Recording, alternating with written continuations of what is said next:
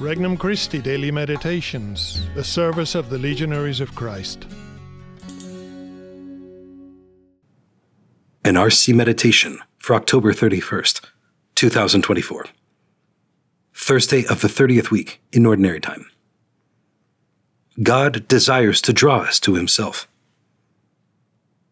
From the Gospel of Luke, chapter 13.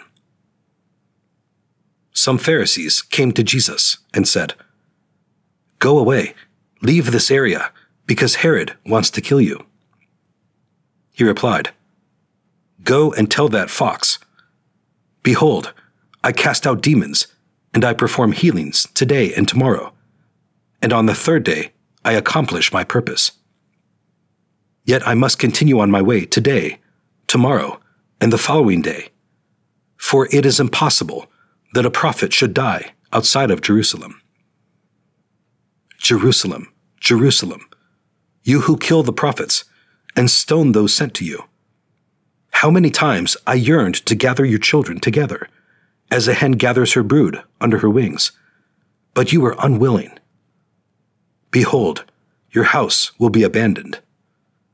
But I tell you, you will not see me until the time comes when you say, 'Blessed is he who comes in the name of the Lord.'" Petition.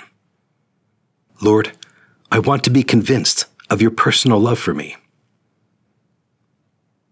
First reflection. Persevering in the mission. Jesus encounters opposition on his journey to Jerusalem. Pharisees come to warn him of Herod. Jesus is undeterred. He knows that the Father's will is for him to go to Jerusalem and surrender his life on the cross. He doesn't hide or seek to escape from his Father's will. He knows that the cross lies ahead of him, but he also knows that death and the cross are not the end. Beyond death is the resurrection. On the third day, I accomplish my purpose. Christ's example should give us confidence to move forward in the face of our own difficulties and struggles. We should turn to him because he knows how to persevere in the mission. And since he wants to be involved in our life, he will accompany us on our journey. He is always with us, ready to give us the help of his grace and the strength of his hand.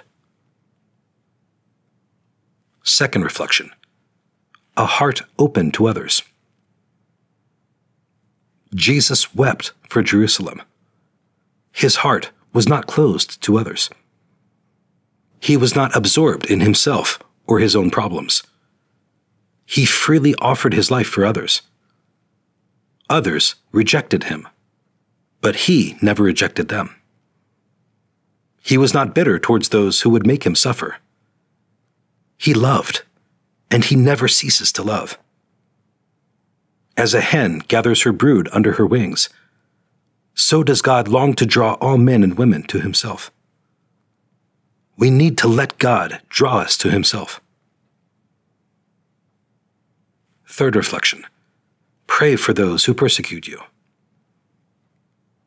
Jesus sets an example for us to follow.